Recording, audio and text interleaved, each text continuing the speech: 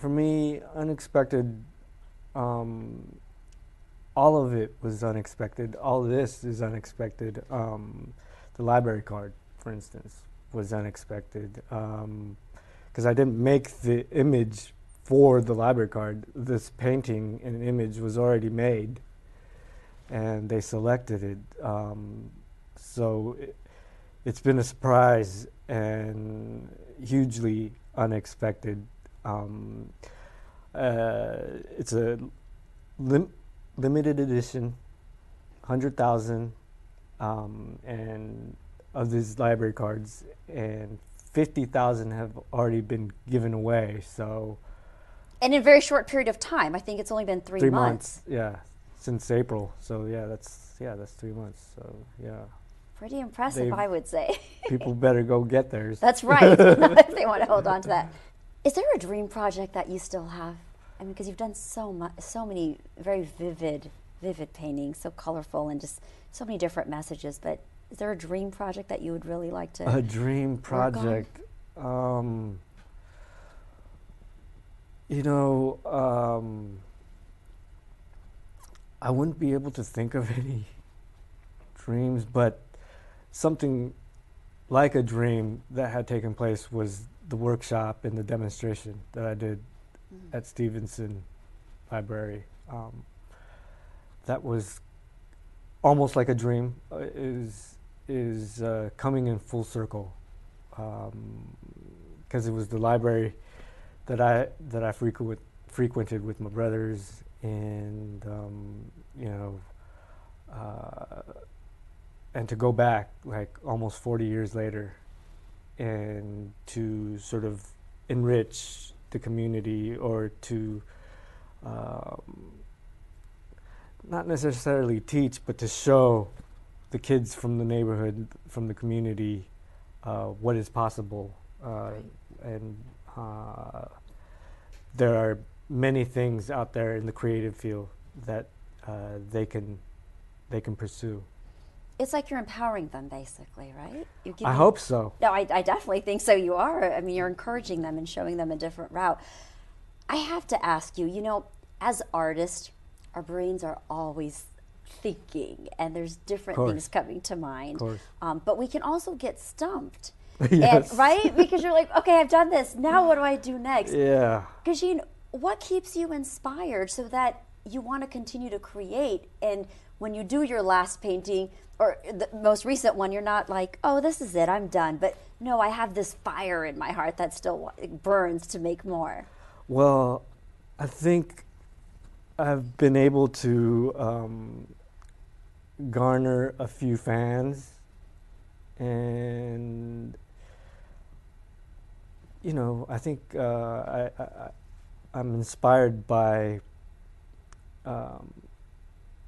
bringing to them the next excitement, you know, and to violate their expectations. Well, we look forward to having you violate more of our expectations. It has been such a pleasure speaking with you today. Thank you so much for coming in. Thank you, Rasha. This has been so much fun, just learning about your work, your inspiration, and how you're empowering people. So thank you again. Thank you. And thank all of you for joining us. You are watching LA Currents.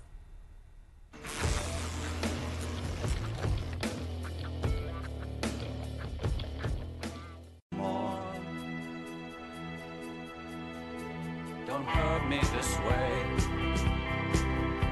Don't touch me this way.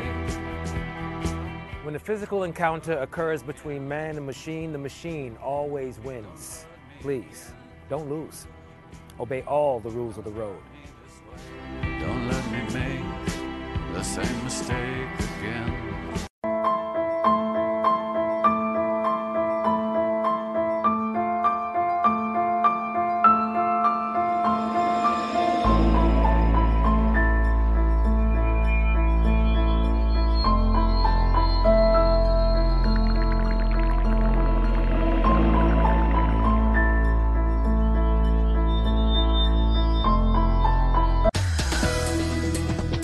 LA this week. I'm Anna Marcos here at the Museum of Illusions in Hollywood, where you can catch a few thrills, and we are upside down. I'm Rasha Goel. Up next, how you can experience the diverse storytelling behind Guatemalan masks here in Los Angeles. Just how much effort does it take to put on a show at the Los Angeles Municipal Art Gallery? I'm Gil Reyes with a behind-the-scenes look.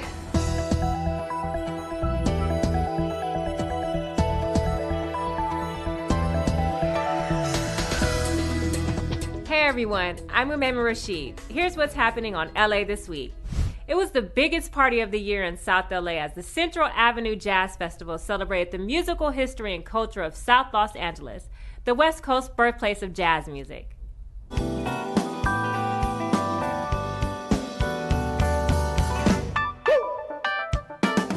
Put on some ribs, ice down the beer.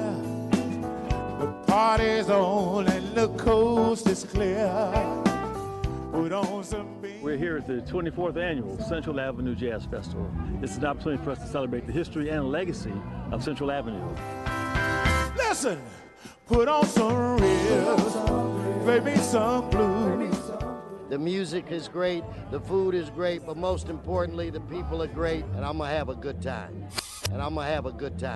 And let's give a great round of applause to Curran Price.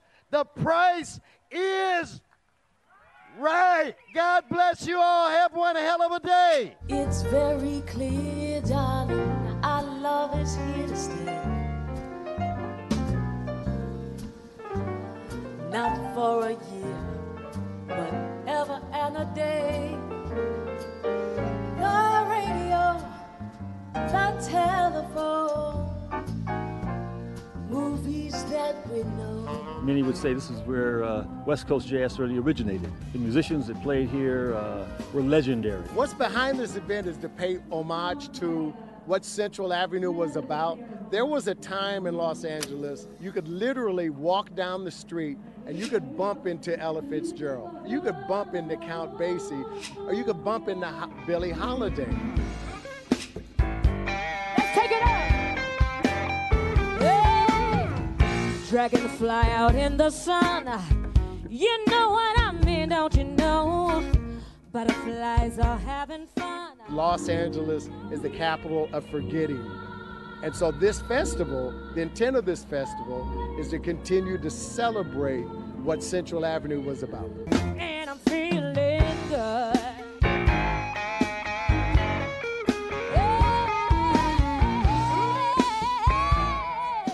Interest in Central Avenue has been renewed for housing, for job creation, business development, and we want to encourage more of that. I think it's a great opportunity for networking, for vendors, and I'm happy with the results. I will be back next year for sure.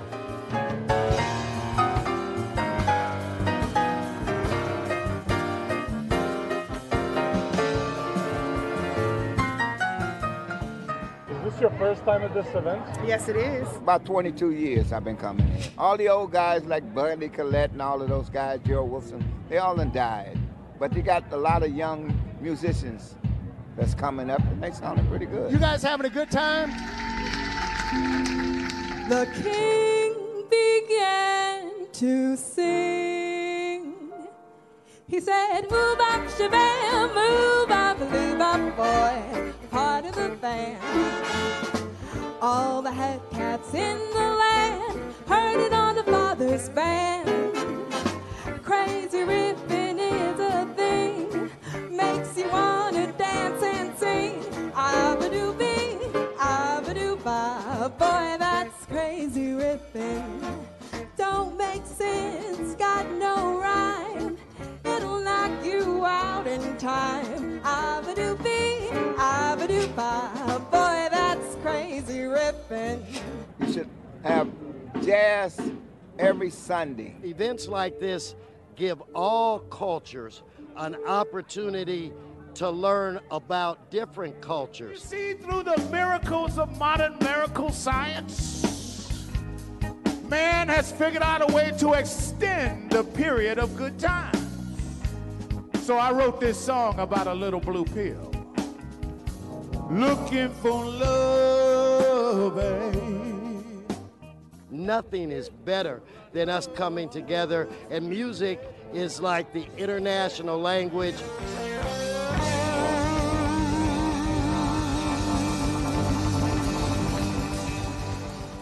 Summertime is a great time to be outdoors and play sports like tennis. One group of lucky kids at the St. Andrews Recreation Center in South Los Angeles not only received special tennis lessons from professional coaches recently, they also learned about the importance of inclusiveness. Saida Pagan has more. Imagine what it's like to play tennis in a wheelchair. These kids from the St. Andrews Recreation Center summer camp got this once-in-a-lifetime experience. Minutes earlier, they had had the chance to see an amazing demonstration from two wheelchair-bound tennis champs, Anthony Lara and Henry Reyes.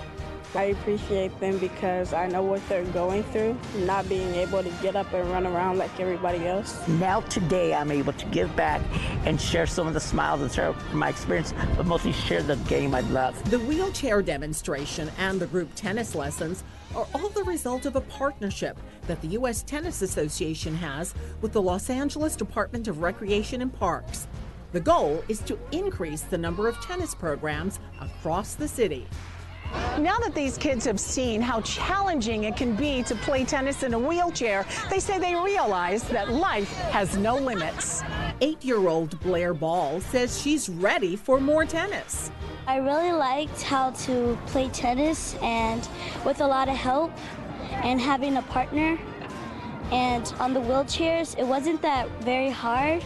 It was just like moving the wheel and like hitting the ball. It's all about education, awareness, trying it, and see that they can do it. When I see some of these kids hit that tennis ball while they are sitting in a wheelchair, it's amazing. The LA Recreation and Parks Department plans to develop and expand an adaptive sports program. So in the future, expect to see more opportunities for all children to compete in sports. For more information on the Department of Recreation and Parks events and activities, log on to laparks.org. Every year, the Grammy Museum hosts a summer camp. This year, students were treated to a performance by a popular folk band. Anita Bennett has the details. This could be so easy if you could see it through my eyes. For music-loving high school students, this is a once-in-a-lifetime moment. An afternoon with Seattle folk band, The Head and the Heart, as part of the Grammy Museum's Grammy Camp.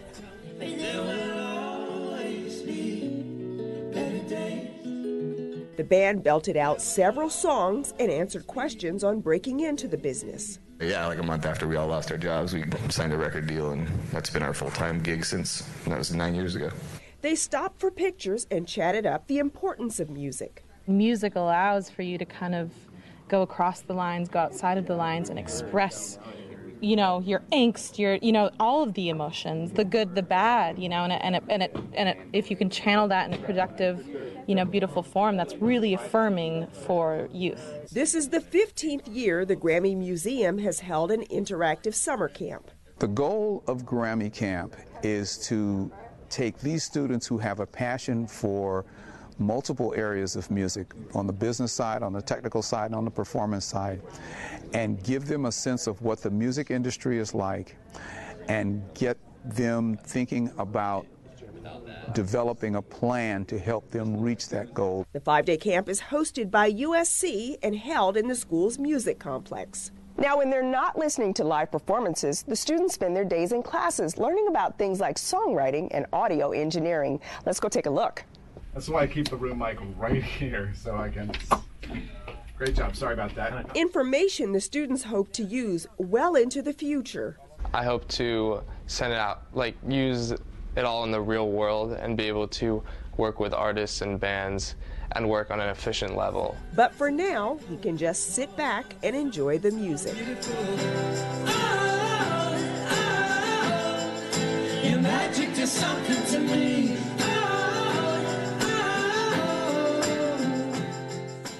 Grammy Camp is open to students from across the country. For details on how to apply for next year's camp, head on over to GrammyInTheSchools.com. Parks in the San Fernando Valley just got a lot more beautiful thanks to more than 400 Boy Scouts who came out to clean them. Welcome to North Hollywood Park. I am so thrilled to see so many scouts and scouters here to be able to make a difference in this community. We're here today to help beautify and clean up North Hollywood Park. Boy Scouts of America approached us. They're a great organization. They wanted to do a cleanup here at this park and other neighboring parks, so we say, why not? Great opportunity. We're gonna paint the graffiti, and we're gonna mulch the trees, and we're gonna rake.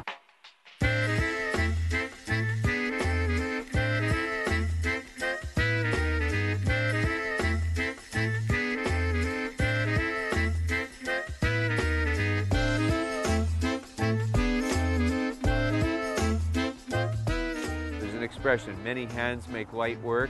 This is an example of that. Stop littering. You have to pick up your trash, care about the environment.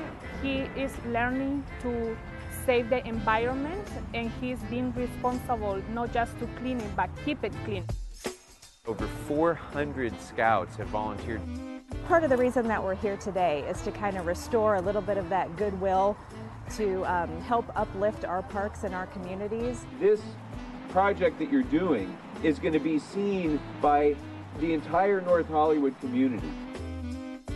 We see all of these young people here who could be doing any number of things on a beautiful Saturday morning, but instead of doing those things for themselves, they're coming here to be helpful to others.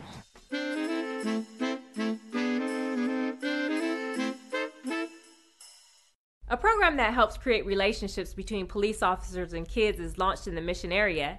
City officials reinstate a ban on sleeping in a car overnight, and Twitter launches a tool that can connect you to the world. All this in City Beat. City Councilwoman Nury Martinez and the LAPD recently launched the Mission Area Police Activities League program in North Hills. The crime prevention program will work to create a positive influence on the youth in the area by relying on recreational and educational activities to create a trust between law enforcement and the kids. From July 25th to August 4th, Twitter users have the chance to have video interactions with each other in a global conversation. Hashtag TweetUp, powered by Shared Studios, will have 40 fully immersive spaces to create a worldwide meeting place. What we're trying to do is encourage people to embrace difference across distance. And we want people to meet people who they wouldn't have otherwise met. The LA City Council voted to once again ban sleeping or living in vehicles within 500 feet of schools or parking on residential streets between the hours of 9 p.m. and 6 a.m. The ban has started immediately and is scheduled for 6 months. As if Hollywood isn't already full of fun places, well, here's one more. The Museum of Illusions will titillate all your senses and will leave you hanging upside down. Or will it? Adam Marcos takes us on a wild tour. Here at the Museum of Illusions, you will get plenty of thrills, including this upside-down house where you can do all kinds of crazy antics!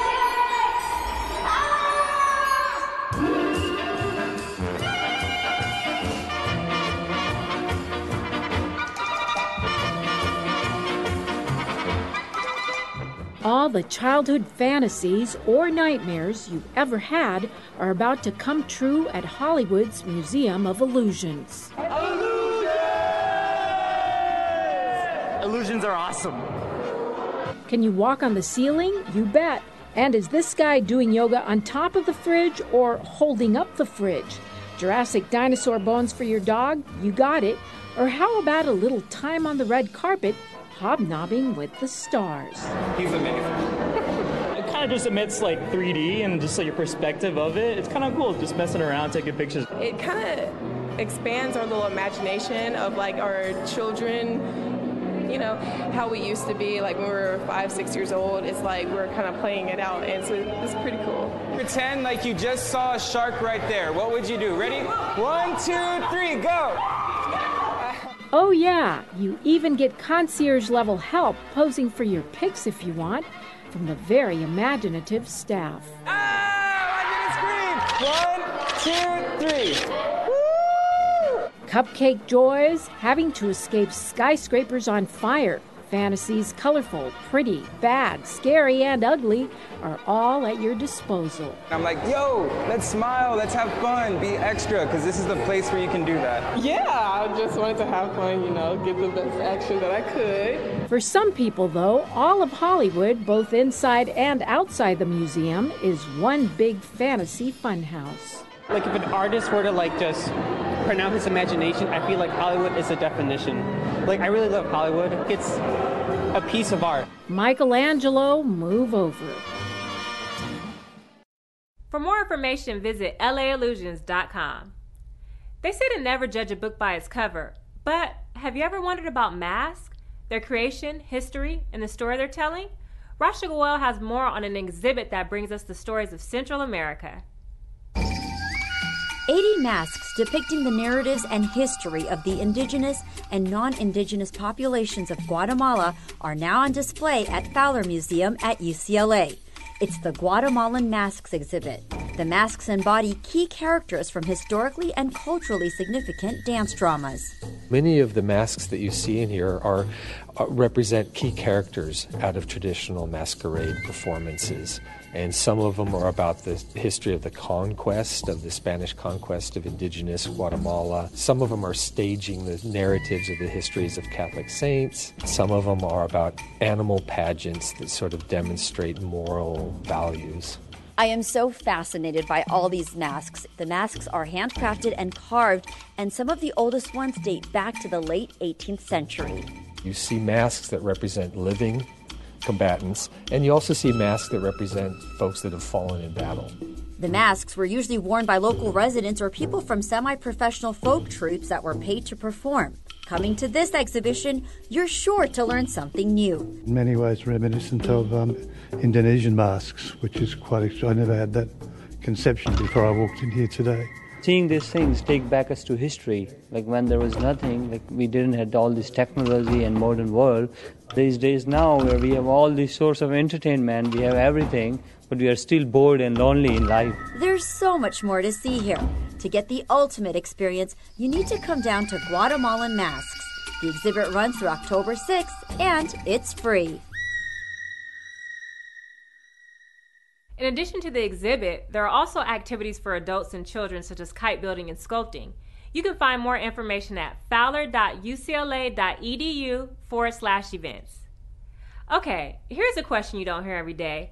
Do animal intestines gross you out? Well, it's food for so many cultures, perhaps even yours. As Gil Reyes reports, that's the theme of a new exhibit at LA's longest running art institution.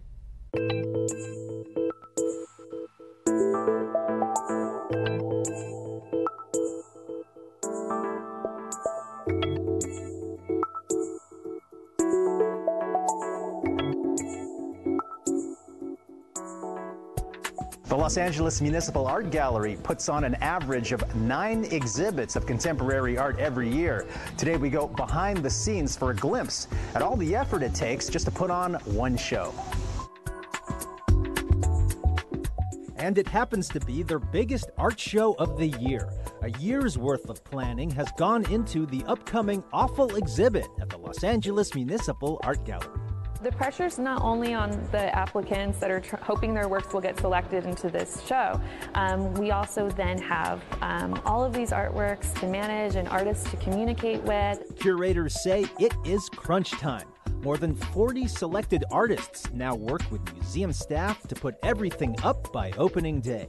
The exhibit's name, Awful, refers to the eating of animal innards or intestines, how different cultures do it, and how we Americans respond.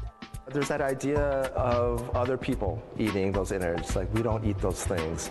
But one of the most common kind of American foods is made of offal, which are the common hot dogs. Oftentimes Americans they themselves are in denial that they eat a lot of that stuff too. Artist Janine Shinoda will have several works on display. In order to get the work here, a van had to come and pick up the work because it was too fragile to be in a car. For my work, this is the first time it's actually been installed in a gallery, so I came here to ensure that it was done properly. My artwork is two-sided, and so it means It means that it needs to be hung in a way that people can get around to both sides and see both sides. So that was a consideration that had to be taken in. And there's strategy behind that. You just don't hang whatever on the wall. You have to have visually appealing, also stimulating for your mind. It's food for thought.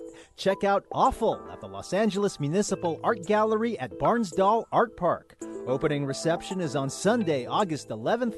The exhibit runs through late September.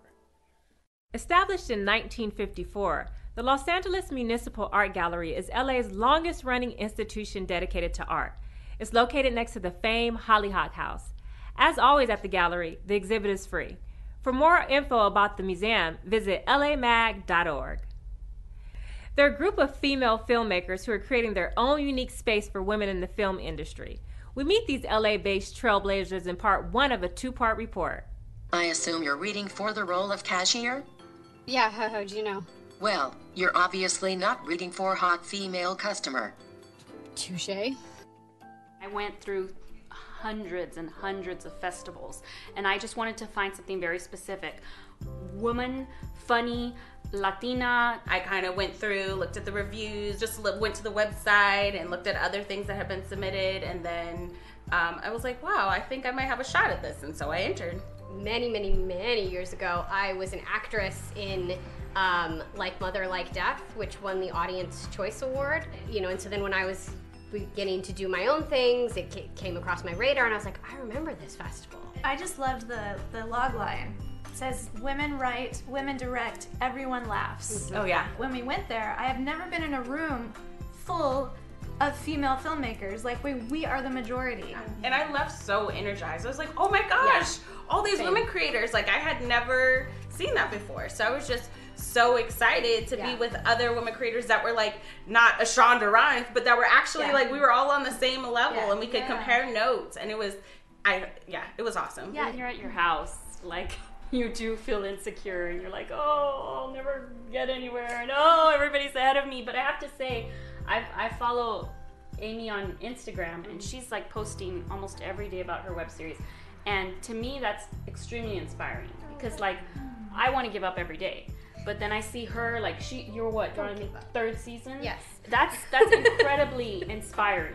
You know, really that's our secret power, our secret weapon, is supporting each other and lifting each other up, so that eventually we're going to populate the film industry with broads. There's plenty of room at the table, I think, for everybody.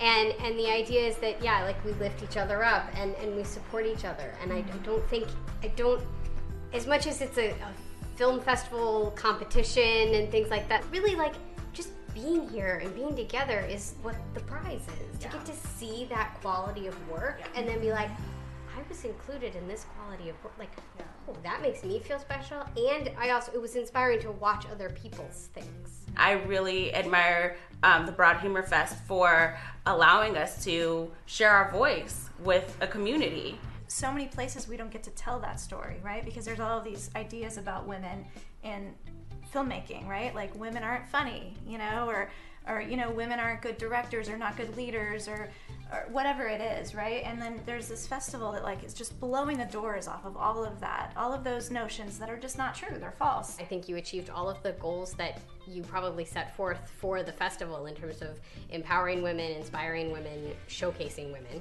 It's not just a festival for women. It is in that we are the ones, the filmmakers, but everybody was there, men and women, were really enjoying the films and the screenplays. Everybody was laughing together. Because if nobody's seen it, if you don't see it, if you don't see a representation of that, you don't know that it exists, and you don't know that it's out there. And this festival really highlights that and is wonderful. What I was pleasantly surprised about the first time that I submitted for the festival, it's run by these brilliant women of color. And like, we know what it's like to feel left out of the conversation and to not have a platform. So when you give a woman a platform, she's gonna make sure that more people are represented and more communities are represented. And that's what I love about the festival. And that's why I hope I come back again.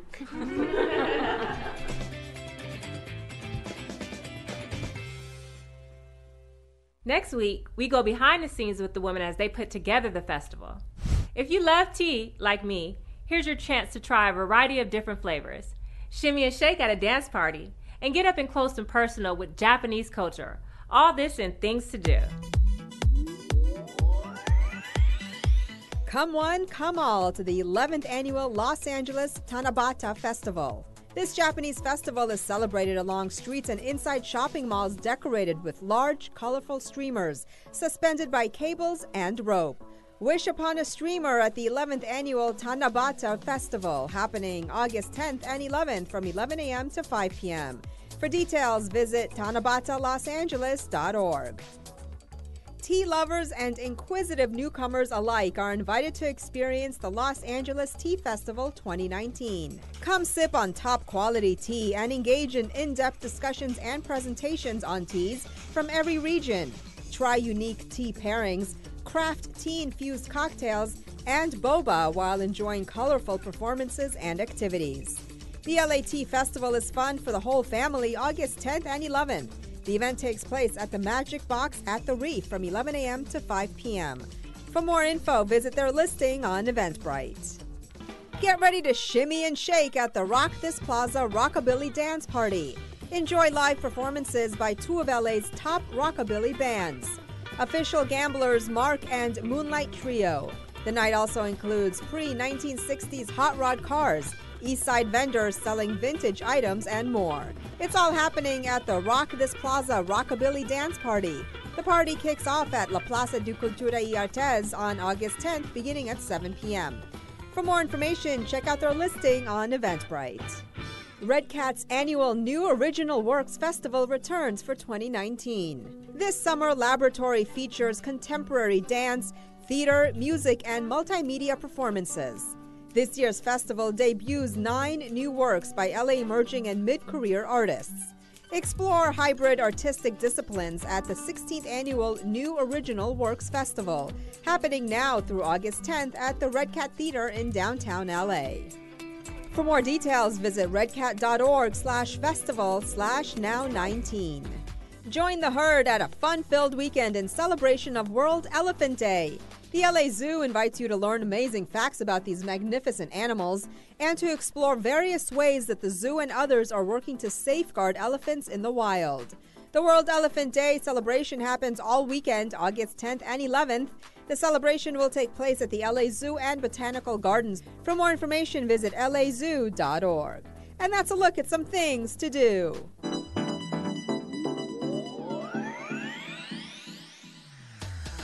That's it for this edition. I'm Umaima. From all of us here at LA This Week, thanks for joining us. A reminder that you can catch us online at lacityview.org. We're also on Facebook, Twitter, and YouTube. See you next time for more LA This Week.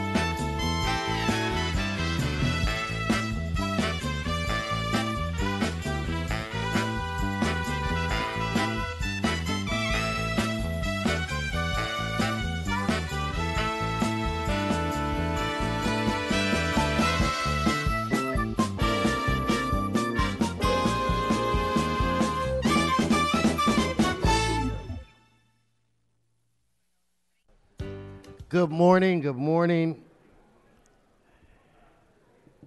Today is Tuesday, August 6th. I want to welcome you all to City Hall. This council meets every Tuesday, Wednesday, and Friday, and the public is welcome. Madam Clerk, we do have a quorum. Would you please call the roll? Blumenfeld, Bonin, Buscaino, Cedillo, Harris Dawson, Weiser, Koretz, Krikorian, Martinez, O'Farrell, Price, Rodriguez, Rue, Smith, Wesson. 12 members present and a quorum, Mr. President. First order of business. Approval of the minutes. Smith moves, O'Farrell seconds. Next. Commendatory resolutions for approval. Bonin moves, Cedillo seconds. That brings us where? Mr. President, today is Tuesday and time for the flag salute. If we could all rise, Mr. Smith, would you lead us, please? Ladies and gentlemen, would you please join with me in our pledge of allegiance to our flag.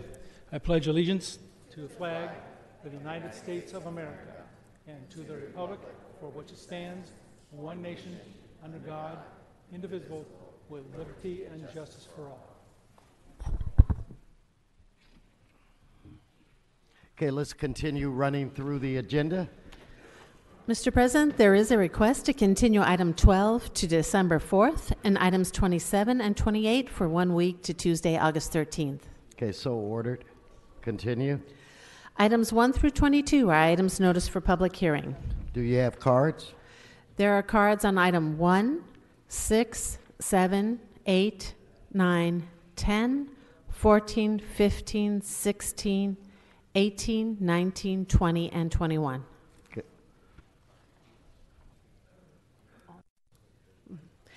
Okay, so let's hold those items and then we'll move on to the next. And for clarification, there are cards now on all items 1 through 22. Okay. Items 23 and 24 are items for which public hearings have been held. Okay, let's prepare to vote on these items. Let's open the roll, close the roll, tabulate the vote. 12 ayes. Continue. Items 25 through 40 are items for which public hearings have not been held. 10 votes are required for consideration. Okay, so without objection, those items are now before this body. Do you have cards? Yes, there are cards on all items. All right, continue. And Mr. President, that then takes council back to presentations, items called special or general public comment. Okay.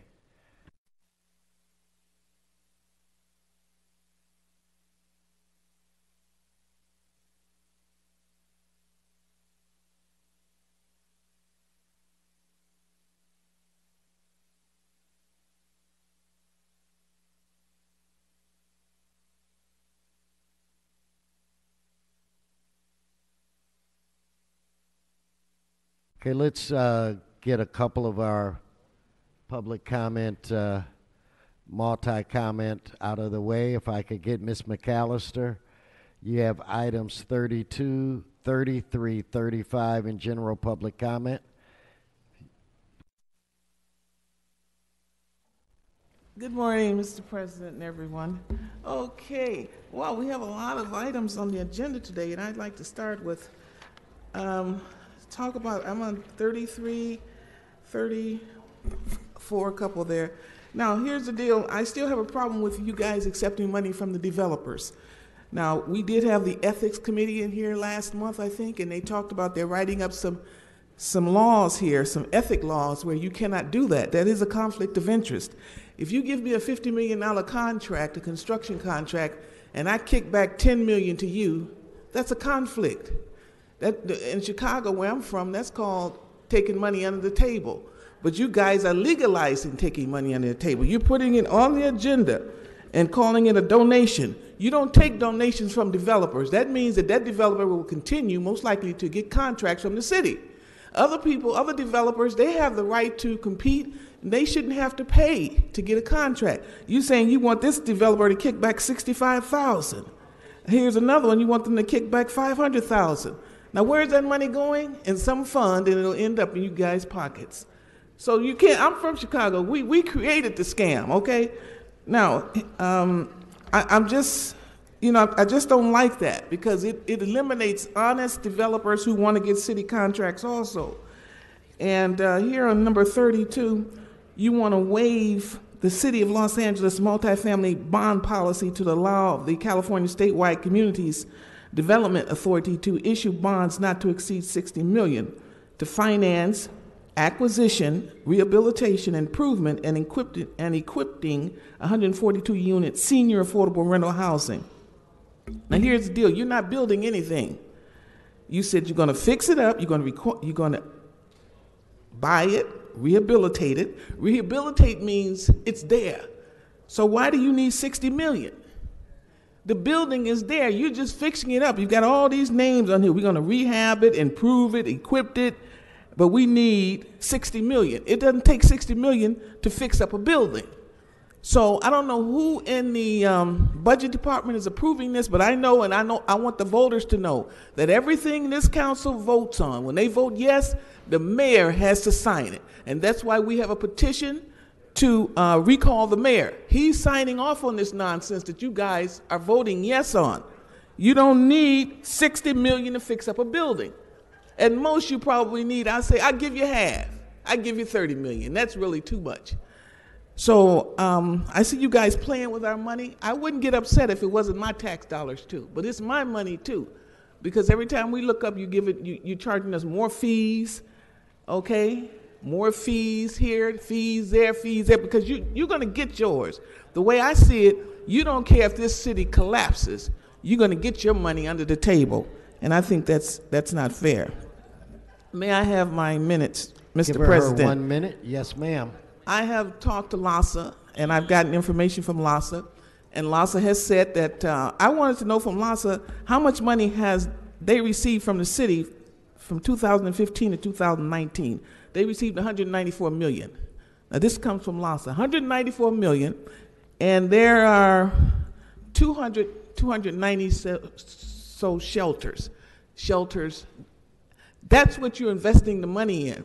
And then LAHSA told me that they haven't placed anyone in HHH housing because you haven't built any HHH housing. So that's how it works. When you build the HHH housing, the homeless are supposed to go to LAHSA. So those ones who are living in LAHSA, they get referred to the HHH housing. LAHSA told me nobody has been referred because you haven't built anything. Now, I asked them how many Mexicans, well, not Mexicans, but Hispanics and Latinos have been placed. None of them, of course, but we do have quite a few of them living in this transitional housing. That concerns me because transitional housing means that they've been placed out of a shelter and given housing. We need to give that to Americans. Thank you. Thank God for President. Thank you. Okay, Mr. Previn, you have items 1, A, B, C to F, and then 6, 7, 8, 9, 10, 14, 15 to 21, 29, 30, 31. Then you have 35, 38, and I think you have 36 as well. Please come forward.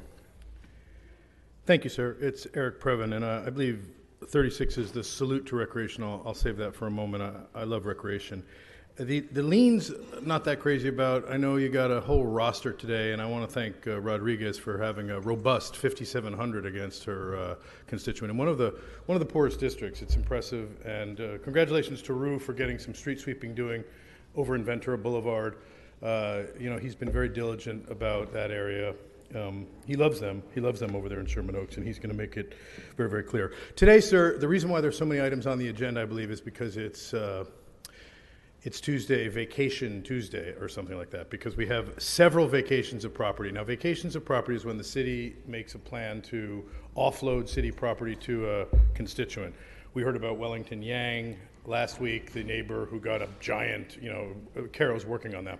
And we heard about, obviously, Weezer, which set a whole series of concerns in motion when it was quite clear that people were being kind of having their arms twisted in order to get the vacation from the great gobernador like yourself. One is from CD10 today. And so by clustering them all together and saying you can speak on it, it's just kind of like, let's get the exposure over on one special day. That's why you've also got 4 alcohol necessity programs, which is always a good one. I like to see the way you mix it up. A couple of them are bars where you'd have late night reveling, and a couple are where you just go pick up some booze and bring it out onto the street like a CVS and a Smart and Final. So you're mixing it up and keeping the liquor flowing in town, which I think has everybody. By the way, AECOM, AECOM, who you gave the $17 million feasibility gap contribution for TOT, which caught everybody off guard since they ran Mayor Garcetti's inauguration, had an amazing quarter. They just had record-breaking numbers. And this is during a time when the market is collapsing, as you know, because of the trade war. So I just wanted to bring that to your attention. Now, as we head into the naming section, sir, nobody has named more Korean squares than you have, sir, except for possibly David Rue's going to catch you eventually. But it's so charming the way that happens because it definitely gives a flavor for the neighborhood that you love them. And then they're willing to contribute if they want to anybody, including Holly Mitchell or Jan Perry or you, sir. That's the thing. There's choice, as Bonin likes to say. You have choice that way. So you can either do it to the guy who named your street Korea Square, or go ahead and give it to Holly Mitchell. She's got some nice issues. In fact, today's Women's Suffrage Day over at the county, so we can talk about that. But, sir, you're good at what you do, and I think people know that, and that's why we're so pleased. The one thing that I would say about what the previous speaker said about donations from developers, I think that does blanch the mustache. And I know that Mr. Rue has been a leader in trying to say, let's make that illegal, but that's because he knows that you can't make it illegal. I think the way to block developers from giving donations to council members is for council members to hold hands over here at the podium and say, we're not going to take them. And that diffuses the whole thing. You have the First Amendment right to say, no, I don't want it. Just like they have the First Amendment right to ply you. Thank you. Give him his one. His 1 minute. I save item 36, salute to recreation, because my kids played soccer. Yours probably did. I know you were a coach, so was I. We had a great experience on a wonderful open field in Studio City. Now, if you talked to me 3 weeks ago, I would have looked sleepy and on vacation along with Sheila. But now I'm up against the wall because I feel like our Studio City Rec Center Park is experiencing an unwanted application for funds to do something obscene on the open space. 69% turf reduction, Bonin, let's check that. Horrible. And then across the way at the Weddington Golf and Tennis, which has real cultural historical value, never mind Ken Bernstein and the folks up in your division, real cultural historical value is being co-opted by our dear friends at Harvard Westlake, who we're going to speak with, and we're hoping they're going to retain some of the recreational publicly accessible recreation space, because right now it seems as if open space in Studio City is under siege. And we know what's going on. The neighbors were initially, the Harvard Westlake took them out and gave them meatballs to calm them down, which works well, actually. But once the meatball's gone and digested, they realize, wait a minute, this is a ripoff. Thank you. Thank you, Mr. Previn. Let's get Mr. Herman. Mr. Herman, you have items 1A through 1M. Then you have 2 through 22. Then you have 25A to 25G, and then 26, 29, 31, 32, 33, 34, all the way to 40, B and C. Go ahead, Mr. Herman. No, you have to wait for your name to be called. Mr. Herman?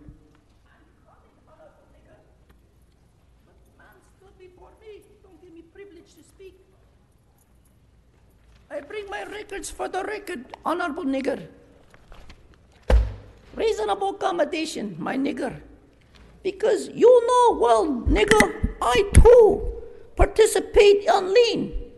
Why, Harris doesn't nigger leave because he don't want me to talk about the $2,459.56 lien. Nigger, where you got? Where'd he go? CD8 off of 1638 West 56th Street. A lien for $1,284.56. Well, I'm now back on my mental health medication like you, Herbie. So let me get on topic. In the history of the city of Los Angeles, people get liens because they have a system called Threat Management Unit where they want you to pay these excessive fines and penalties because your trash is in your front yard. So if you have a tire, you have a lumber, if you have too many cars in the front yard, put the shit in the garage. That's what they tell you to do, but they give you this. Building inspector. Yes, sir? Oh, you need to clean your trash. Well, that's my priceless gold, sir. When I decided to retire and be old, I plan to give it to Salvation Army with the return from the Catholic Church niggers. Well, sorry, sir. We have to fine you. Well, that's not fair. All I want to do is pay the lien. But you're giving me a 300% interest charge. In addition to that, you're retaliating against me because you keep sending the city attorney and inspector to my house to question about my belongings. But, sir, right here off of 7740 North Sepulveda Boulevard, Mommy! decided to put a lien for $522.42. Well, that's priceless. Mommy can waive that as of today. Because in CD6, nice acoustics, huh? Let me stay on top of it. So, that's that bullshit. Let me go to the other fucking shit on this fucking stupid long agenda full of crap. No one gives a fuck. These are the public records. Yeah. 2 fucking kids in here. What do you want me to fucking do about it? I'm talking about Radio Korea Square. We're going to build in Koreatown. We're going to build in every fucking small city in the city of Los Angeles because a nigger like me wants housing. And no matter where you are in Wilshire Boulevard, those Jew niggers are going to open up the floodgates to allow more Radio Korea Square, Korea Square, whatever the fuck that means. I don't want to talk about this shit. Let's give him his 1 minute for General. So, ladies and gentlemen, public matters. We're going to have a discussion today on item 3 regarding PricewaterhouseCoopers litigation, regarding a matter which involves a fraudulent misrepresentation case against you. You, the people who have been billed and overly billed by this racketeering, corrupted fucking city of Los Angeles against PricewaterhouseCoopers litigation. Now, mind you, some of you think some of my outbursts are robust, but let me remind you, the city of Los Angeles has a undercover police department called the Threat Management Unit, called the TMU. And those niggers like to slap you when you get up here and say something offensive. So under 42 U.S.C. 1983, fuck you. Thank you, Mr. Herman. Thank you. Okay, now let us, that closes our multi-comment, but I still have individual comment that we'll get to. So, Madam Clerk, if we could vote on items 2 through 11 at this time, items 2 through 11, please open the roll, close the roll, tabulate the vote. 14 ayes. Now let's vote on items 13 through 19, plus 21 and 22. Please open the roll, close the roll, tabulate the vote. 14 ayes. Thank you. If we can vote on items 25 and 26, open the roll, close the roll, tabulate the vote. 14 ayes. Now let's vote on items 30 through 40. Please open the roll, close the roll, tabulate the vote. And if we could quickly move to item 29, Madam Clerk. 14 ayes. If we could move to item 29. I have one card on that. Mr. Aguilar, Art, please come forward. Yes, sir. Welcome. Good morning, Mr. President and council members. My name is Arturo Aguilar, President of the Amalgamated TransUnion Local 1277, which represents the maintenance workers here at MTA. I'm also the chairman of the California Conference Board, which represents 13 locals in this great state, 14,000 public and private bus operators. Congresswoman Napolitano introduced a bill 1139, which helps to protect our operators and your constituents. Every day our operators go to work not knowing what will happen. They may have urine thrown at them, beaten, stabbed, raped, and yes, even being murdered. This bill will make the bus manufacturers to come up with the bus construction to protect our operators. Think about this. You enter this building and all the safety and precautions are in place to protect you and everyone who is attending the meetings, even walking through City Hall. A taxi cab driver has a partition to protect them, and when we fly, the pilots have a security door to protect them as well. Thank you.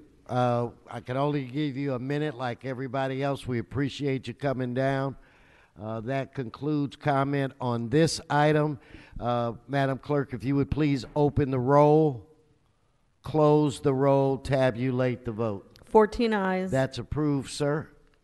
Mr. Cedillo, are you ready with your presentation? Yes, sir.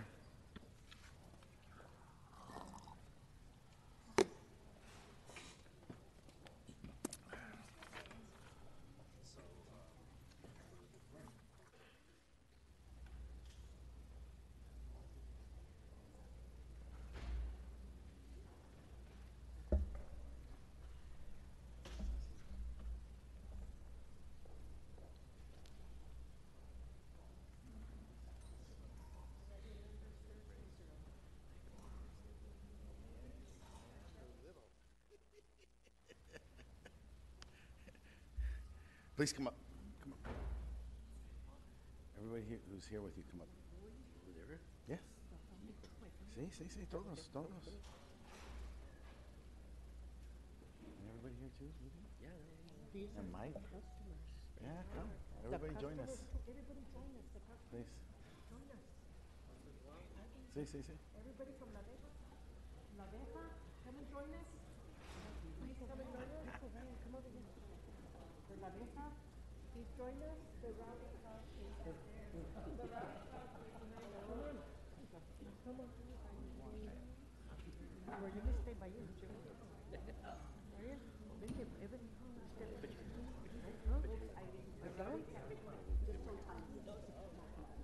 Can we get Ramon Rubalcaba and James Johnson? You can join us. James Johnson. Mr. President, this is obviously, you can see by the group of people who have gathered, a very special presentation about a very special phenomenon, a culinary and social phenomenon that exists in my district in Highland Park. As you know, I love to tell you stories about my wife, and it was about 1982 that we had a group of friends who had moved into Highland Park, and we're always trying to compete who knew the best breakfast places, the best restaurants. You know, we were from Borough Heights, so the Tepeyac was obviously our claim to fame. And Jorge Gonzalez, skinny guy at the time, told me, you know what, you got to come up to La Veja. And then there was another guy, Marco, who was a chef, who said, oh, you got to come to La Veja. It's a family restaurant. So my wife and I went over there. It's a very modest, if I may say that, very modest, humble, very humble place. But it is remarkable as a social gathering. You see Council Member Mike Hernandez is here. This is where he holds his office hours these days. His Mike Hernandez Consulting, ironically, has the same address as La Veja. And you'll see many other political leaders, social leaders, artists, community leaders. It is the gathering place, and all of us have these gathering places in our community, and this is the one. Now, I have to tell you, when we first went, you know, it was interesting because it was your mom, right? My mom. Gloria, and your aunt? Gloria. Both Gloria. Yeah. Both Gloria. Yeah, and so this is a third generation. 4 generations have worked there. So it's very interesting because when we would first go, it wasn't a place you could like suggest what you wanted to eat, but the mother would tell you what you were going to eat. So it was very interesting. So my wife, being very slender, she would, you know, try to fatten her up with these great potatoes that were just like my mom's. The papas were just like my mom's, and so she would make sure that my wife got more to eat. I, of course, got less. And we would take my son, and it's just interesting because I'm looking at you, and it's like there's just generations of people that you know. 50 years is a significant amount of time, and you know, I've been going, as I said, from the very, very early 80s, and watched the family grow up, and everybody works there, the whole family, and sometimes some of the customers will work there, and sometimes some of the friends will work there. It gets really crowded. People will just help out with serving coffee and water and things like that. The food is great, but the atmosphere is actually why we go. But the food is really special. I have my favorites. Chorizo, huevos rancheros, the burritos. They're featured at my Latin Jazz Music Festival. There's an interesting story because the family bought this restaurant in the mid-'70s as a bakery. I didn't know that, but as a bakery, and there was some work going on in the area, part industrial, part residential, and so the workers would come by to buy the bread, but they would smell the food, and so they always wanted to buy the food. And the family was cooking for themselves, but the people would smell the food and wanted to buy the food. So the word got out that there was this great food there as they would, you know, get into getting some of the food that was sold. So eventually, they just made some adjustments and turned the bakery into a restaurant. And so it's you know, a very, very special place. Of course, Jonathan Gold, who used to follow me around, went and did a review for the LA Times. They've been featured in L'Opinion, KCET, NBC Los Angeles. You've got to go there. Like I said, it's a very, very special place, particularly for people who want to meet other people. It's one of those places, literally, as an elected official, if you want to find out what's going on in the community, you simply just have to go in there. And then they've got some other great things. They've got the Three Stooges, Yeah, you got Three Stooges. everywhere. And then they've got this incredible candy, what do you call it, display. So if you miss some of your favorite candies that you grew up with, the Red Hots, or the Lemon Heads, or the Boston Baked Beans, my favorites, they're all there. Those Jolly Rogers are there, and a whole range of others. So I just wanted to share that story with you. I want to share them with you. This is special. They're on their 50th anniversary, and so it is a significant date. And I just cannot. I lack for the words to talk about how great this place is. I will tell you, in my most recent election, Mr. President, there was a forum, a debate that we were at, and so there was a test to see what were your 5 favorite locations in the district. And so, of course, I chose the restaurants. Of course, my opponent had no clue. And I laid out 5 restaurants throughout the district, and of course, La Abeja was right at the top. And so with that, let me introduce Rogelio. And Paula, you want to say something? You know what, Mr. Cedillo, before, if Yes. I could recognize Ms. Rodriguez. Yes. Oh, you're from the Northeast. You know well, what we're talking I'm a about. Valley girl, but like I say, Yeah, I'm yeah, a yeah. Valley girl with East Side roots. Yeah. No. And, You know the Northeast. La Abeja is in the neighborhood that my dad grew up in Cypress Park. He grew up on Arroyo Yep. Seco. But as Gil mentioned, Mike Hernandez always would hold office hours and meetings there. And so there were a number of home-cooked meals that I had there that I got to enjoy at La Abeja over the years. But more importantly, I think one of the things that, and Gil mentioned it, all the accolades that you've received from some significant folks in the culinary world. It was recognized for the kind of meal, the kind of authenticity and heart that was served there. And I just want to congratulate you again, you know, from very humble beginnings. I think what's really special about the story of La Abeja and what you guys created in the Northeast LA area is that it was home to a number of families and elected officials and community members with a lot of heart. And it was reflected in the food, it was reflected in the ambiance. Everything there was a family-oriented environment.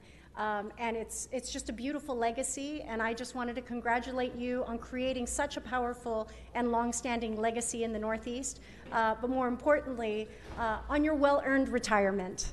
I know it's probably a bittersweet and hard time to transition, but what a beautiful legacy to have been a part of, and I'm grateful again. And you know, on behalf of my family that I know grew up going to La Abeja over the years, and just congratulations and thank you for all of your years of service in the community. Thank you so much. Thank you. All right, back to you, Mr. Just give me a round of applause. Back to you, Mr. Cedillo. Mr. President, let me introduce Councilmember Mike Hernandez.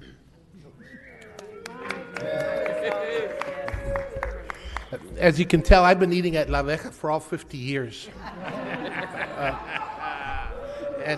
And it's a fact that my mom had an account there, and she would tell us, go pick up some burritos at La Abeja, and she'd go pay them at the end of the week. And it's that kind of a place. I just want you to understand that the folks that are here, you see at that restaurant all the time. The people who aren't here, who've been to that restaurant, are people like Tom Bradley and Stanley Scheibaum. Richard Altori, he's there all the time when Angie lets him go eat there. The realities are, Roy talked to me one day because I was having these 8:30 meetings at La Abeja, and he opened at 8.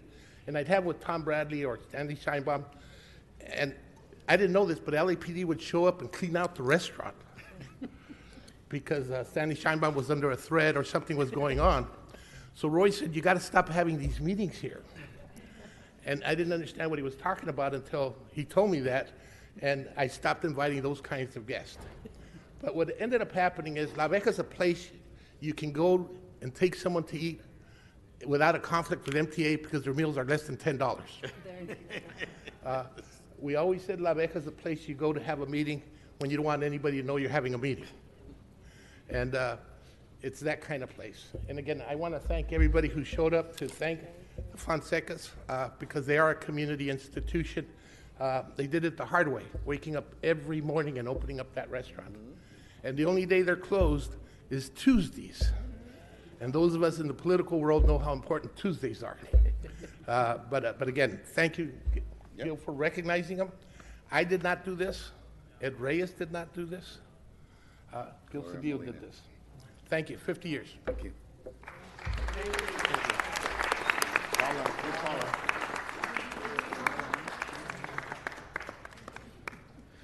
So this is a community expression, and so Paula was the one who brought this idea to us, although it was always on our mind. But please say a few words, Paula. I just want to say that I've been a resident of Northeast Los Angeles for about 16 years now.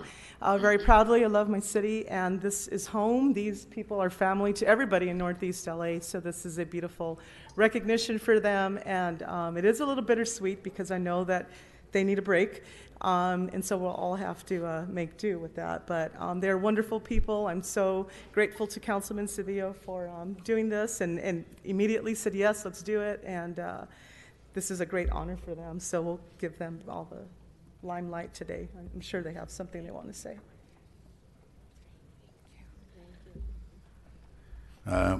The proprietor, it's hard to think of him like that, but officially the proprietor, but he's my brother. There's so many people who have gone there. We forgot to mention Mayor Villaraigosa as well, and Fabian Nunez and Kevin De Leon and the whole crew.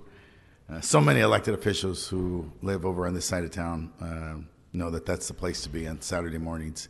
But with that, Rogelio, please. Thank you. It's your stage. Okay. Let's give them a real round of applause. Welcome to City Hall. Thank you for your service.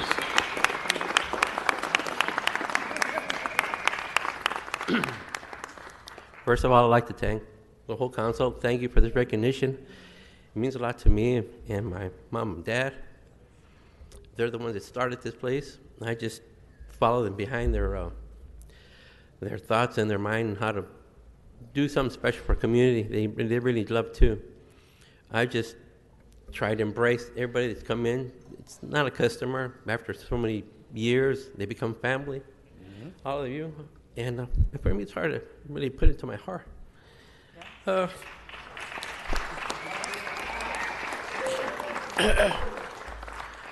would like to thank everybody that showed up here, and I thank you for giving me this recognition. It means a lot. I will honor it and cherish it for the rest of my life, and I know people will be thinking about us for the rest of their life. Hopefully we can bring a little joy into your heart. But again, I'm sorry I'm doing this, but it's overwhelming. You don't get something like this special every day. And hopefully when I do pass away one of these days, people think about La Abeja and what we did for the community and for their souls. Just to feed them a little beans, a little rice, and chit-chat. But that's one thing I would love to do, talk to people so much. And I used to be very shy as a kid. But overall, I still like to thank you, and I'd like to thank all my friends, family, a lot of you people that came over to the restaurant over the years. And I'll never forget this, honestly, as long as I live. Again, thank you from the bottom of my heart. And my wife wants to say a word. I appreciate it. Thank you kind again.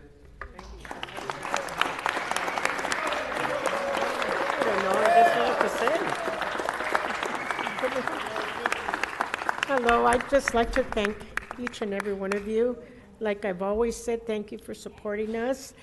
All of my customers, they're not my customers. They're my familia. They're my family. And I've always told them, mi casa es su casa. And thank you for all these years. All my wonderful customers that are here. It means too much. But thank you all, and God bless you.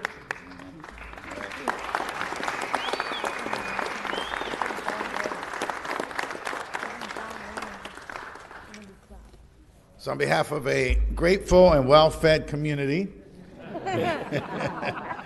we want to acknowledge Abeja for 50 years of incredible service and for being an anchor and a root in our community. Thank you. God bless you.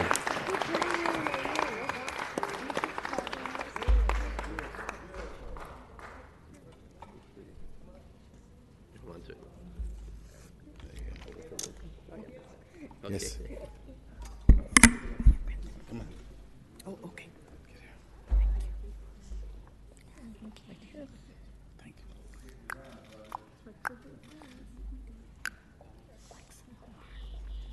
Yeah. Everybody? You got it? Yeah.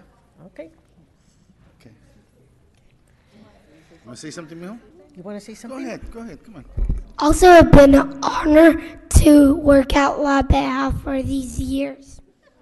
Michael, come on.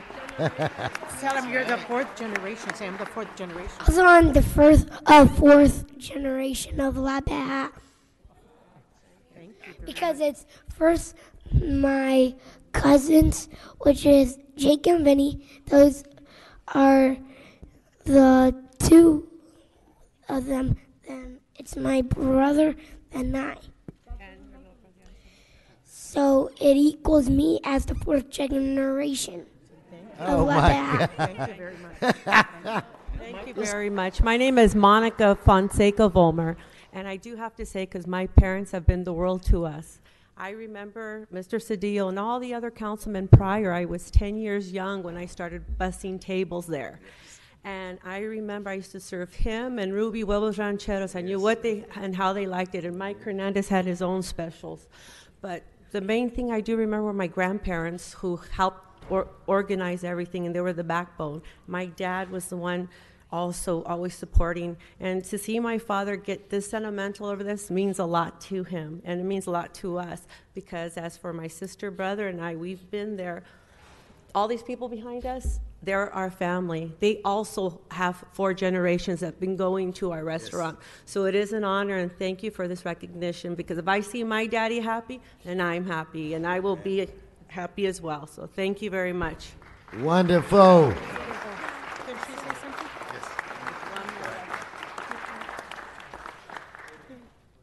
the eldest daughter, Viana Fonseca Valiente, and just, of course, thank you for this awesome, great honor for my dad. He doesn't cry. He's a man that does not shed a tear. But today just really got to his heart, and obviously I know it means the world to him. So I really want to thank everyone for doing this, especially you, Gil.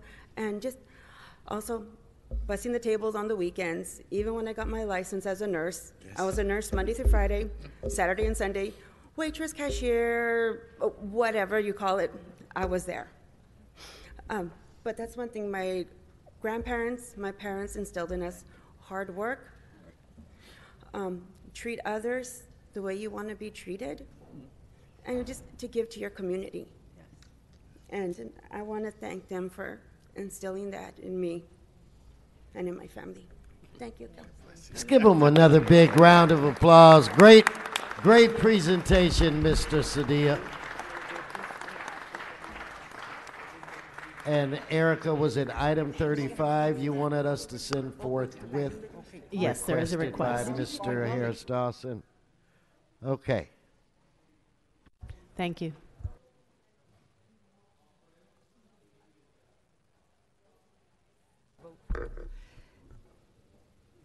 And Mr. President, additionally, there are requests to continue 2 items, 1M and 1L, to September 4th.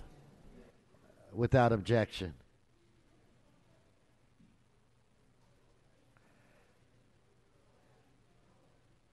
Let's take up item 20. Do we have a Tari? Tari, last name begins with a K.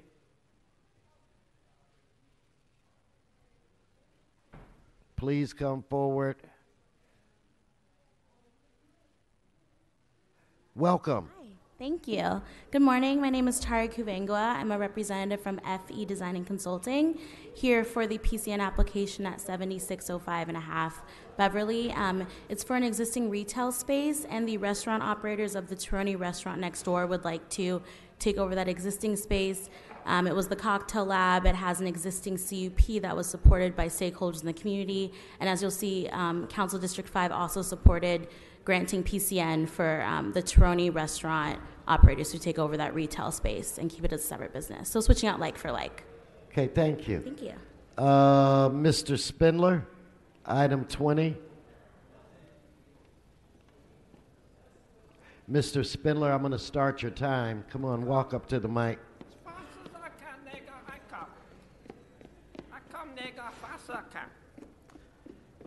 Thank you, Honorable Nigga, for giving opportunity to open liquor store to drink. Very good. Lots of Jew drink lots of liquor, get drunk, hit other Jew, run over other Jew. Very good. Alcohol good to get rid of white cocksucker Jew. It's good. We as Chinese people support every effort to go for you filthy fuck American to drink. Yes. Now what happened with liquor? Chinese people make liquor, ship to nigger, nigger didn't give to Jew, and Jew didn't approve liquor license for nigger, and nigger get run over by Jew. Right. Thank you, Honorable nigger. Thank you, Mr. Spindler. All right, let's prepare to vote on this item. Let's open the roll, close the roll, tabulate the vote. 15 ayes.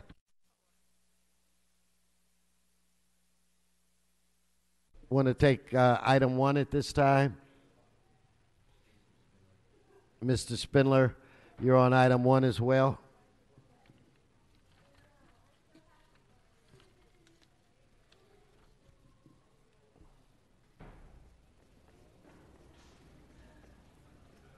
And thank you again, Honorable nigger, for letting me talk to this for lean.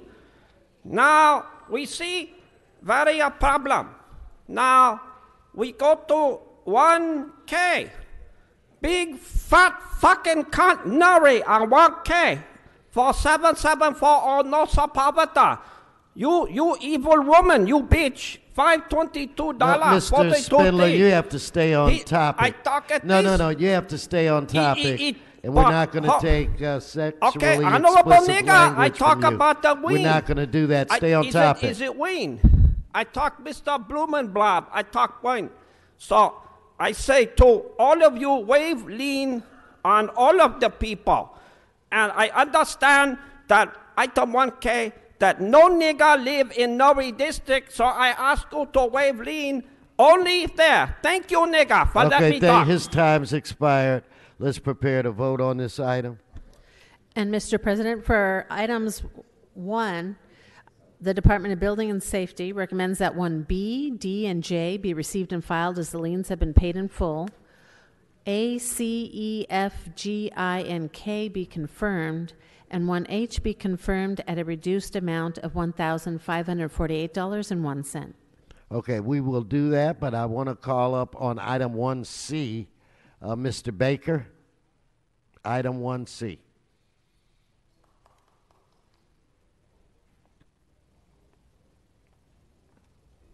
Yes, sir. Andrew Baker, attorney appearing for the owner, Anushka DiGiorgio. Simply put, we believe that these charges are illegal under Penal Code 688.5, which was enacted in January 1st of this year, which prohibits the city from charging a defendant for the cost of investigation. While this is not technically a criminal case yet, all code enforcement cases that are not where compliance is not reached end up as a criminal case. We also believe that the statute of limitations is 1 year for a penalty. This was incurred late or mid-December 2017, so anything from 2017 to 2018 would be void by operation of law. Thank you, sir. All right. Let us prepare to vote. There are no speakers in the queue. Let's prepare to vote on these items. Let's open the roll, close the roll, tabulate the vote. 13 ayes. Can I get general public comment on the screen? Veronica Duran, Margie Lopez, Lauren Natali, please come forward. Umberto Maro. Yes, ma'am. Hi, Mr. Wilson. I'm Veronica Duran, homeless advocate.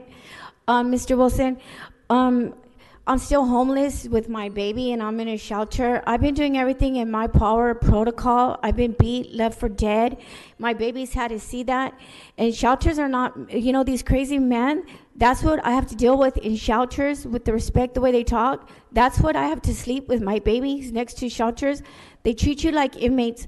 Some of these people choose to use drugs. Children do not choose to be homeless. I live in East LA and I'm in a shelter. I try to call Weezer. I try to talk to all these people to help me. And then I've been in shelters and then you haven't seen me, Mr. Wilson, because I gave up. And I prayed and prayed. I said, okay, Father, I'm gonna try this again. There's no excuse. The funds are there. And the shelter tells me yesterday, oh, well, Mr. Round, we're gonna have to put you back in the streets because we're running out of funds, which is a lie. Governor Newsom just put $620 million on to help homeless, Mr. Wilson. I've been even following you to Van Nuys. Thank you. So if I can have the other speakers come forward, Margie Lopez, Lauren Natoli, Umberto Moreau, Mark Wilkins, Teresa Flanagan. Please identify yourself. Hi, good morning. I'm Lauren Natoli from the AIDS Healthcare Foundation. LA City has underutilized Measure HHH. Los Angeles residents cast their votes to tell the city that they want homeless and low-income residents to be housed and protected, but LA City does not seem to be listening.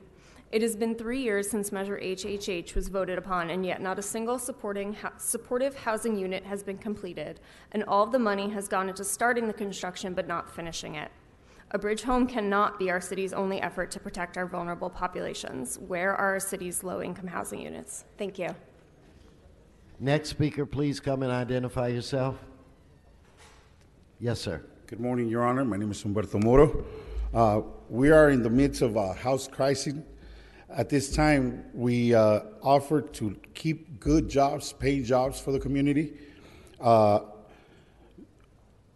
We are affording or wanting to keep good jobs at this place. Thank you. Thank you, sir. And we'll be looking for Joanna Aguilera, Sonia Gonzalez, and Hugo Pacheco.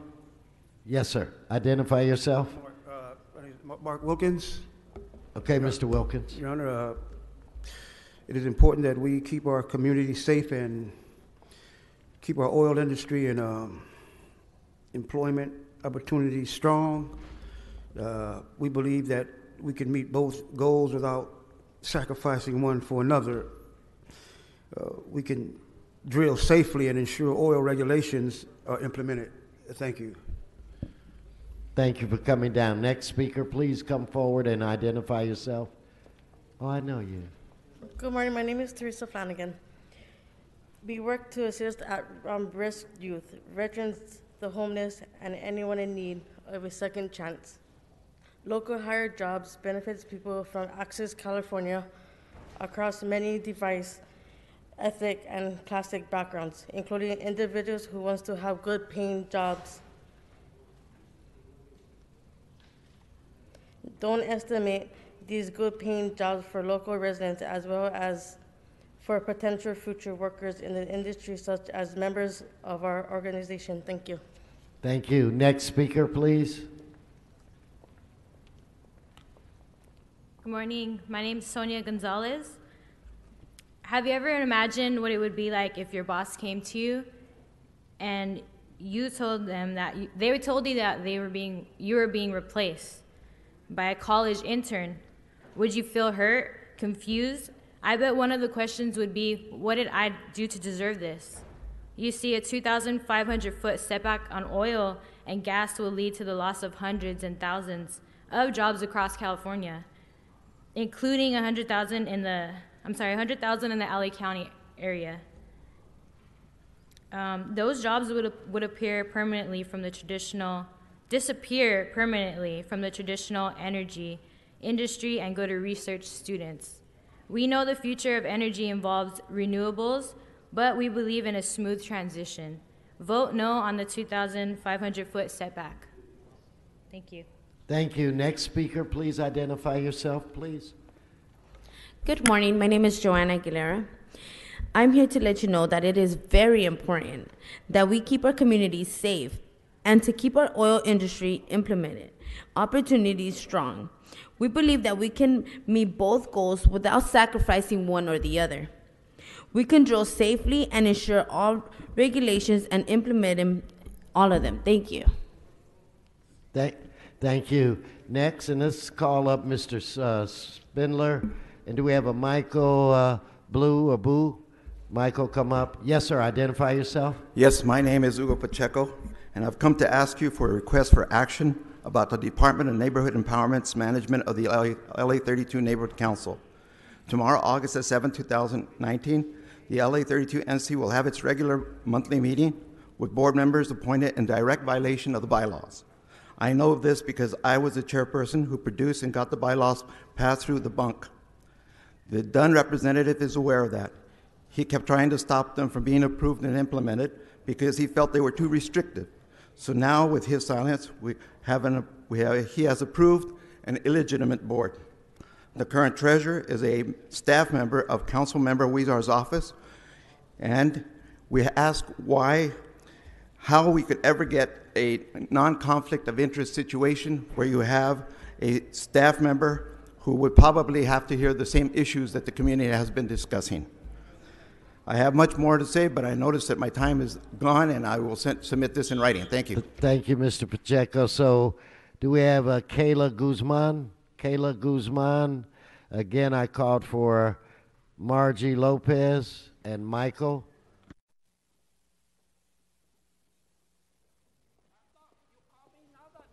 Just come on, miss, and identify yourself. Good morning. My name is Margie Lopez, and I'm also a homeless advocate. And I'm here today to really discuss what it's really like in shelters and talk about affordable housing. You've all heard about being a paycheck away from being homeless. And the money that's on the table, there's different categories that you help. And I fall into a few categories. Not only am I a senior citizen who's worked since she was 15 and a taxpayer, but I am now a mother of a 14-year-old who's an adopted foster child. So he would be a transitional age youth. And we have been bounced because of a tragedy.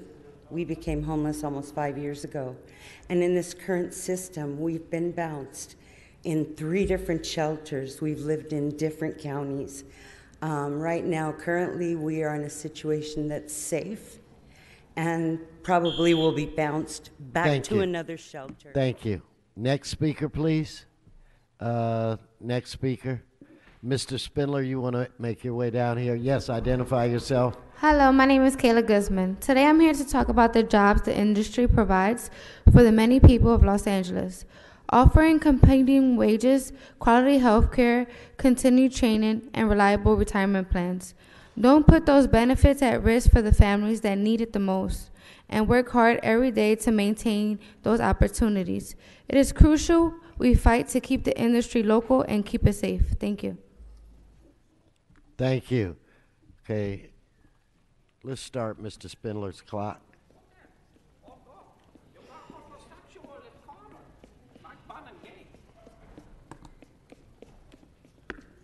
Yes, thank you so much, Honorable Nigga, for letting me talk. Today, 1 o'clock, Big Trouble FBI, Nori, go upstairs at 1 o'clock, and she put herself on samurai sword for Price Cooper Waterhouse. Today, Nori sell out U-Hub, and now my investor very angry. Very, very mad at Nori to try to make deal with FBI, to not go and raise child behind bars. Now, you go upstairs, nigga, you give Price Cooper Waterhouse money. I get 10%, you bastard. I get 10%. And then Mr. Weezer get 5%. Fuck you all. Thank you, Honorable nigga, for letting me speak. Thank you. That concludes general public comment. What, Madam Clerk, is before this body? Council has motions for posting and referral. They are posted, they are referred. Announcements, members, announcements. Mr. Buscaino for an announcement. Thank you, Mr. President. As we all know here, throughout the city, National Night Out supporting of our law enforcement partners. And I do want to recognize, one, the fact that we take a night out today throughout the city to appreciate, recognize, honor the men and women of the LAPD, as well as, for me, Port Police. Day in and day out, they put up their lives in protecting the city. They are our angels in the city of angels. And in my district, I know there's going to be a lot of National Night Out events throughout the city. And I do want to recognize the ones that are taking place tonight in my district. The first one will be in Southeast Division, kicking off at 3:30 to 7:30. In Harbor City on Sepulveda at the Coffee Bean and Tea Leaf on Sepulveda. In Wilmington at the Bannings Landing, that will begin at 6. And the San Pedro at the New Harvest Church, also beginning at 6. So again, hope you all take time, if you're listening, watching, to pay tribute, spend some time tonight in honor of our men and women in law enforcement here in the city of Los Angeles. Thank you. Okay, Mr. Smith. Thank you. And in Council District 12, we're joining with Mr. Buscaino in our celebration of the LAPD at the Devonier Division, which will be actually at the Northridge Park next door at the gymnasium in Northridge Park beginning at 6 p.m. All are invited. Thank you. Mr. Blumenfield? Yeah, as long as we're talking about National Night Out, come to Reseda Park tonight. Also doing National Night Out and showing a free film as well. All right, any other announcements? Let's all rise for adjourning motions.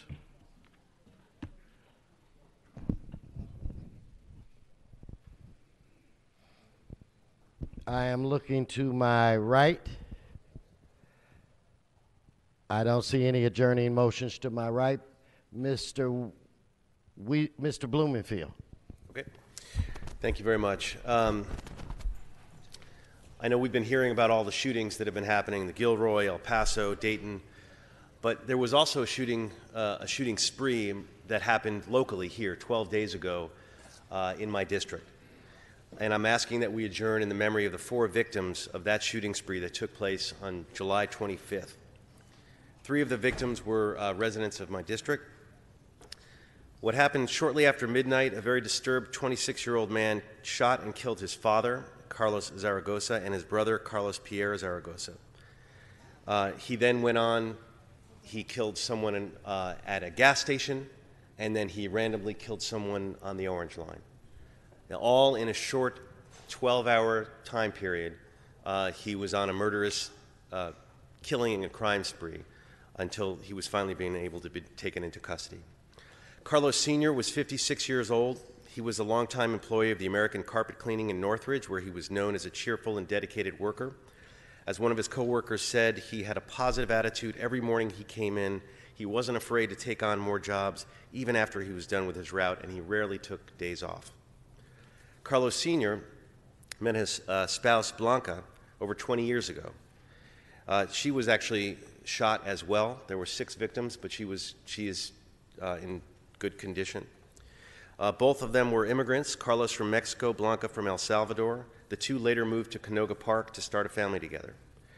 Carlos Pierre Zaragoza, the suspected gunman's brother, was an enthusiastic person and an active immigrant and workers' right organizer, as well as a musician. Some of you may have known him. His recent activism was done as part of SEIU.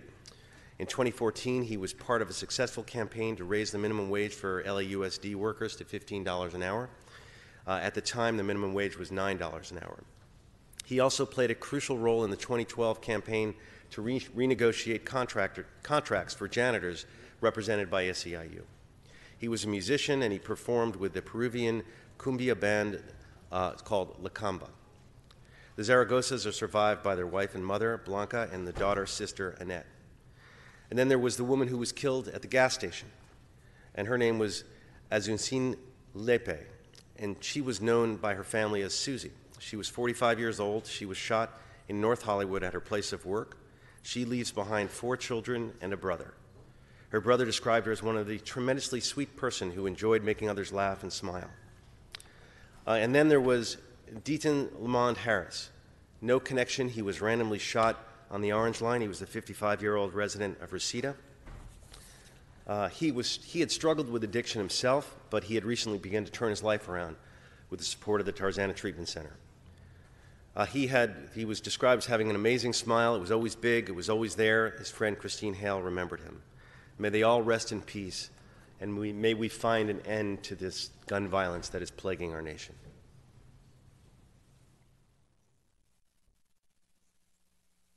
Thank you, Mr. Blumenfield. Mr. Huizar. Thank you, Mr. President. And colleagues, I ask that we adjourn in the memory of Stefano Giuseppe Riboli, who passed away on July 3rd at the age of 97. Stefano was born in Los Angeles on September 8th, 1921, and lived there until his parents returned to Italy when he was 3 years old. He was raised in the small mountain village of Berzo San Fermo, just north of Bergamo, Italy. As a young boy in Berzo, Stefano grew up a shepherd boy herding Alpina brown cows in beautiful alpine mountain pastures during the spring and summer months. It was in these mountains that Stefano's passion for all animals blossomed. He was a lover of nature and all things big and small. At the age of 16, Stefano was given the opportunity to live the American dream and was sponsored by his uncle Santo Cambianica to come and work at what was then the very small San Antonio winery that Santo founded in 1917, located in the community of Lincoln Heights, the center of the Italian community. Uncle Santo had no children and mentored and nurtured Stefano like a son. Stefano's deep faith in God, humanity, and kindness toward all people came from the example set by his Uncle Santo. After the Second World War, Stefano met his wife, Madelana, on her family's farm in Chino, California. It was love at first sight, and they married in 1946, settling down to raise a family a few blocks away from the winery. Throughout their 73 years together, they raised 3 children, all whom work at the winery.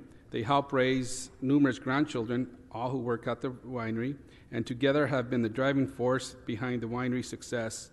Their love for each other was beyond words, and they were a great example of teamwork and commitment, always supporting each other's decisions, whether at home or at work. Stefano was an integral part of the success of the San Antonio Winery. His countless hours of hard work, love, and dedication with his lifelong love, Madalena, is a reason for the winery's prosperity today. Throughout their lifetime, they witnessed their small neighborhood winery transform into the 2018 American Winery of the Year by Wine Enthusiast magazine. Stefano was fondly referred to as Papa Steve. He always welcomed everyone with a smiling face, a glass of wine, and an amazing recollection of names, history, and colorful stories about his early days in Italy and the winery.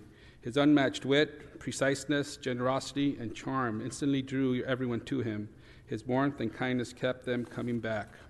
For decades, longtime patrons visited the winery just to see him.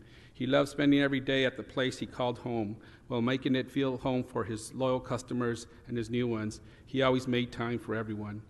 A dedicated family man, Stefano is survived by his 3 children, Santo, Kathy, and Steve, who today run the winery.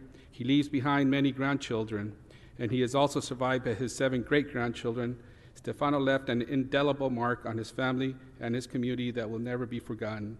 His legacy will live on forever in everyone's hearts and in the soul of the winery and the city he loved. As Stefano would always say, sempre avanti, just keep moving forward no matter what challenges life may bring you. Our deepest condolences to his family and to the San Antonio Winery family, and certainly we have a jewel here in our midst, and oftentimes here people don't even know that there's a winery here so close to downtown Los Angeles, but this person is the person that put that winery on the map and made Los Angeles a greater city for all of us. May he rest in peace. Thank you. So I'm continuing to look on my left. Any more adjourning to my left? Any on the right? Okay, members, this meeting is adjourned.